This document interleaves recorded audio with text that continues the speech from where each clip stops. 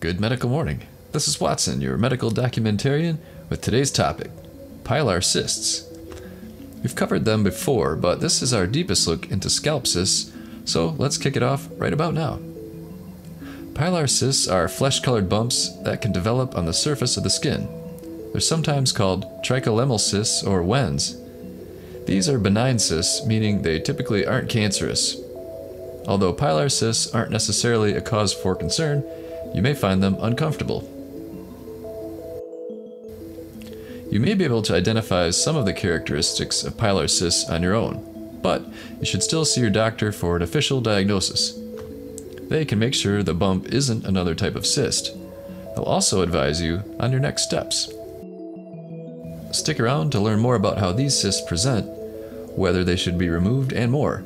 But first, if you enjoy our medical documentaries, please click the subscribe button and click the bell for all of our notifications. You won't see our updates unless you click the bell.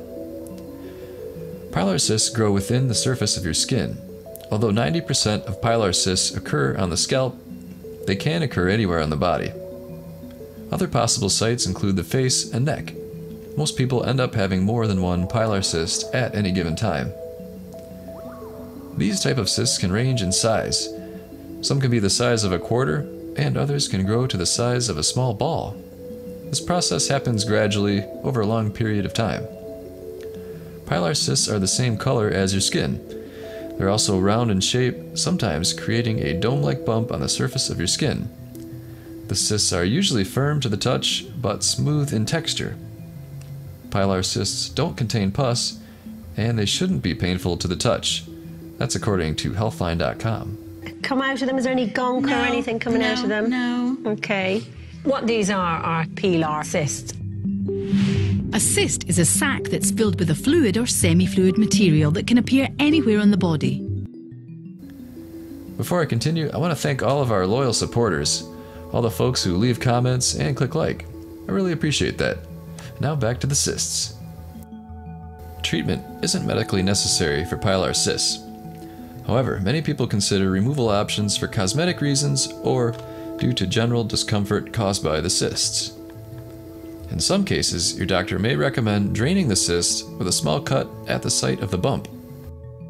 However, surgical removal is the most effective treatment method. In this approach, your doctor will remove both the cyst and the epithelial lining from the underlying hair follicle. This stops the cyst from producing more keratin that can lead to recurring bumps. After surgery, there will be a small scar left where the cyst originally was. Despite removal, it's possible for these types of cysts to eventually return. Any type of surgery or incision puts you at risk for infection and possible scarring. If you experience redness, irritation, or pus drainage from the area, see your doctor. They can prescribe oral antibiotics to treat these symptoms. So folks, what do you think of our deep looks at medical problems like this? Should we continue to do more long-form videos? I'd love to hear your input and feedback. And now, a word about Thynergy. I just want to give a big shout out to everyone who is losing weight with Thynergy. Keep up the great work, guys. You are all doing so awesome. Now, ways that I continue to stay healthy and be in shape is by always giving myself a minimum of 30 minutes each day to stay active.